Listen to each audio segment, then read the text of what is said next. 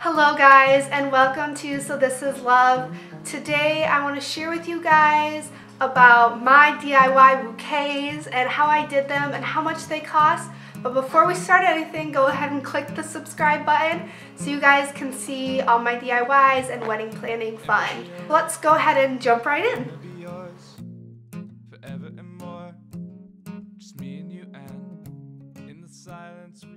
So I decided on silk flowers because for a couple of reasons. First, cost. Silk flowers are so much cheaper and I just couldn't find myself spending so much money on something that dies. That's my second point. Second point is flowers die, and that's a lot of money to spend on something that dies when you can make these beautiful silk bouquets that you can keep forever, and your bouquet will look just the same on your wedding day as it will 10 years from now. So I just think it's the best option. First off, I'll start off by showing you guys my bouquets, just a couple of them. So to begin, this right here is a bridesmaid bouquet. As you can see, we've got the big peony and we've got little roses in it and we've got the greenery, and I think it looks gorgeous. And in pictures, I think they will look just as good as the real thing. I wrapped the bottom in some burlap that has gold intertwined into it, and then we wrapped it in lace and just hot glued it. That is a bridesmaid's bouquet. Next, I have a maid of honor bouquet. I know you guys may not be able to see the difference, but in this one, these little flowers right here have little diamonds in them. And it's just something that makes them a little bit different, a little bit special. Last but not least, my giant bouquet. I don't even know if I can fit this all in the frame, but here it is, my big beautiful bouquet. So I decided that I wanted more white in my bouquet than the rest of the girls, and I made mine bigger. And I love it, and it's gorgeous, and I can't wait to just keep this and have it in my house and put it up as decorations. And other special thing I did with my bouquet is, instead of wrapping it in the same lace that the girls have, I took a part of my mother's lace from her wedding dress, which I got permission to use, cut it off and wrapped my bouquet in the lace from her wedding dress, which is something just special that I can carry with me. So those are what the bouquets look like, and now I'm going to dive a little bit into more of what it looked like to make these bouquets and the cost of them. Okay ladies, so to start off with my DIY bouquet adventure, one day my future sister-in-law was like, hey, Michael's is having a really good sale. Do you want to go see if there's any wedding stuff you possibly need? I was like, yeah, let's do it. So we went in there into Michael's with no expectation of buying anything, just to see what there was, and we come to find out their flowers were 60% off. And I'm like, are you down for like picking out flowers today? Pick out your flowers. You're not gonna get a better deal than this. So we spent 3 hours in Michael's picking out flowers. To begin, I wanted coral flowers, and then we obviously needed just another color, so I decided on white because that goes beautifully together. And then we had to think about how many flowers were going to go in each bouquet, and had to figure out the number of flowers we needed, how many of each flower we needed.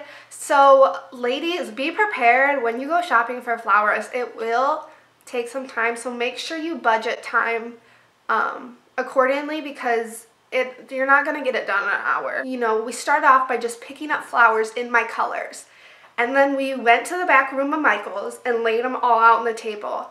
And then we started off by saying, which flower do you absolutely need to have in each bouquet? And I was like, well, that's a given, the peony. The peony is so pretty and it's big, so it will take up more space. so then you wouldn't need as many flowers to fill out the bouquet. And I just love the look of the peony. I think it's beautiful. So that was my one that I really wanted in all the bouquets. After that, we just kind of, you know, arranged it, seen what it looks like, and we went from there. And 3 hours later, we picked out all the flowers, and then once we got it home, I was like, all right, we have to figure out the next step to prepare these bouquets. So after a little while, I contacted a lady who was helping me make my bouquets. She was a previous florist, so she knew about arranging flowers, and she had helped my future sister-in-law make her bouquets for her wedding. So I was like, I need this lady to help me because this will be amazing, and I don't want to mess these up. So contacted her and said, what do I need to do to get these bouquets going? Unfortunately, I haven't filmed this sooner, so I don't have a full effect of what I did. But as you can see, these flowers right here came in a bunch. And that's how most of my flowers came, as well as like these ones came in a bunch. And as you can see, there's like these weird green, they're like felt. I'm like, those are ugly, those have to go. I don't want those sticking out of my bouquet. So she told me to cut them apart with wire cutters. So I sat there for hours cutting apart all my flowers. The other thing that I did was the extra leaves that are coming off of the flowers, I literally just went through and pulled them off. A lot of them just pulled right off. If they didn't, I cut them off and then just kind of got rid of the extra stick-offs and cut those off as well. So that was a little time consuming. It made me nervous to cut apart all these flowers because some of them were like longer like this, and then some of them I would cut and they'd be really short like this, and I was like, are those gonna be good to like go in the bouquet? She's like, yes, don't worry about it. So after I prepped all the flowers, one day we set a date where me and my two maid of honors went over to this lady's house and we put together all our bouquets. So we spent 3 hours putting together bouquets. So we put together 8 bouquets total within 3 hours. So let's go ahead and discuss the process of what I did to prepare these flowers and what it looked like putting them together. So before I even got to the lady's house, I had taken my flowers and I had separated them out so that we knew which flowers went in which bouquet. So I literally took, if this bouquet needed 3 coral roses, I took it, put it in that little baggie, labeled it bridesmaid. This is the maid of honor bag. This is the bride's bag. That was very helpful once we got there. So once we got there, we took out the flowers and we just said, all right, one of the things we need to do is for all the greenery that I had torn off the flowers, I went through and picked out which ones I wanted in the bouquets. So once we did that, they're all very short, so obviously they have like no stem at all. And what we did was, since we pulled them off, there's like a little hole right in the middle, and we took green floral wire, we put it through the hole, and we just bent it over and twisted a little bit, and then it now had a stem that could go in the bouquet. So after that, after we got all the greenery done, and if there were any flowers that were shorter, like that didn't have, we did the same exact thing. You did that, and then after you put the green wire around, you take the green floral tape. Now, when I first saw this, it's like really weird, and you're like, this isn't sticky, how is this gonna work?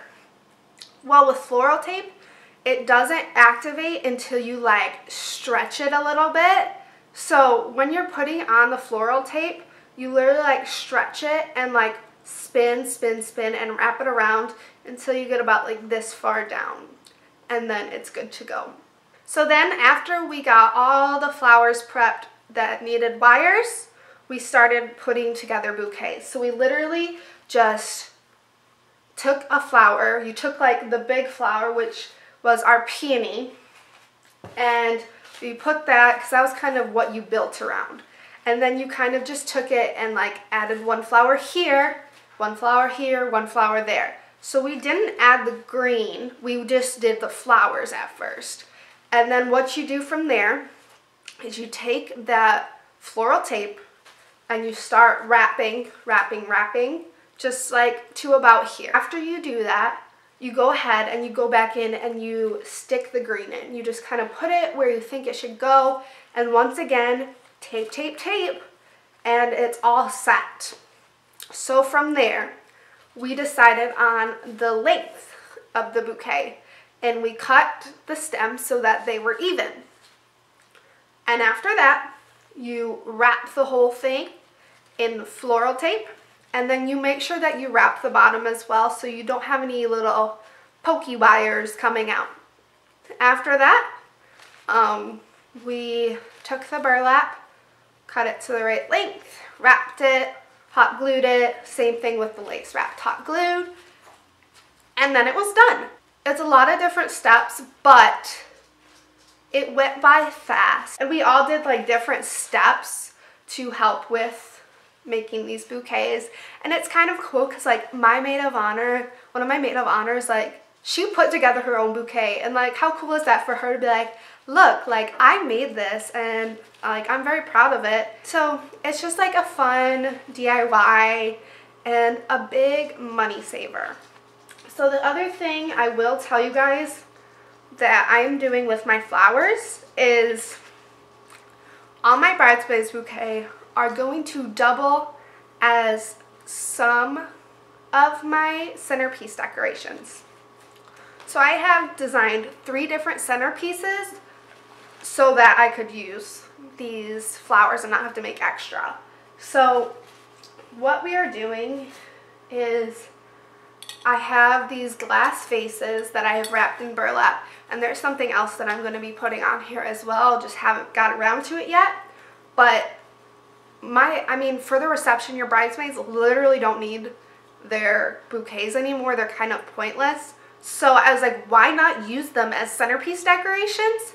So I'm going to have my coordinator take the bridesmaids bouquet after the ceremony and go stick them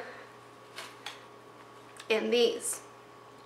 Like, brilliant. I read this in my wedding planning book and I was like, well, that's a brilliant idea. Why would you spend more money on flowers when you can just use the flowers you already have?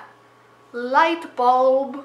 So I'm super excited about my flowers and how they turned out. So those are what the bouquets look like, and that's what they look like in the vase. I think they're gorgeous.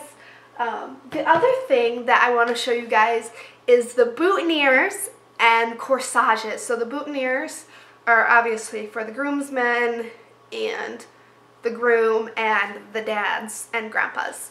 So let me show you what that looks like.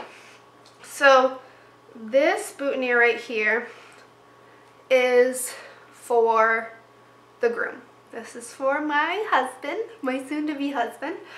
We took some burlap that we used to wrap the bouquets, and because it was like a tougher burlap, it didn't fray. So like be aware if you're going to be using burlap, there is burlap that will fray and there is burlap that won't fray when you cut it. So we used the burlap to make this leaf shape.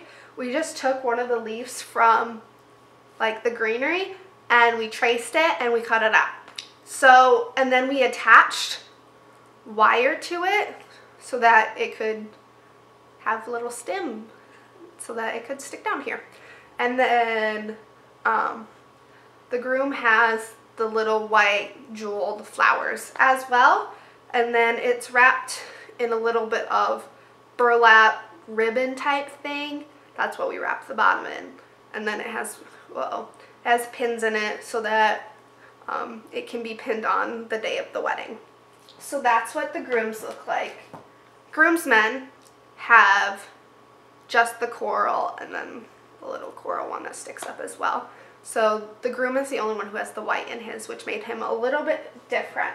For the moms and grandmas, we made the little wrist corsages, and we did the same thing. We did the leaves, we cut them out, and for this time you don't need to make stems on them. The wrist piece right here is what you need to make a wrist corsage. I don't know where you buy them at because I didn't buy them. The lady that helped me with my flowers bought them. So I don't know where you get those at. But all she did was hot glued everything on here. That's it. Ba-bam! It's a wrist corsage and it's gorgeous. Isn't it so pretty? Overall, very happy with how everything turned out. Now let's talk about price. Like I said at the beginning, I got 60% off all my flowers. Without that, I would not have gotten all my flowers for this cheap. So to do 8 bouquets, over 8 boutonnieres, and over 4 corsages, I don't know the exact numbers off the top of my head, $100 for all my flowers. Now that does not include the cost of my burlap or lace or the corsage pieces or the wire or the tape. So those were all separate costs, but for the flowers themselves, $100. So do not buy flowers full price. End of story. Because you can get away with DIYing it and getting it for so much cheaper. I am literally still blown away by the fact that I only spent $100. So if you have any more questions, go ahead and leave me comments down below and I'll try to answer your questions as best as I can. But DIY your flowers if you can, because I don't think you have to be super artsy to do it. I think it just takes time. And with the help of your bridesmaids, you guys can get them done way faster. One last thing that I don't think I showed you guys is my tossing bouquet. So it's a lot smaller than the rest of the bouquets, but the thing is we just used the leftovers that we didn't use for the other bouquets. So yes, it's a little bit smaller, but it's a tossing bouquet, so it doesn't need to be super big or extravagant, and it gets the job done. Watching, and make sure you subscribe so you can watch other videos about my fun DIYs. Who's ready to catch the bouquet?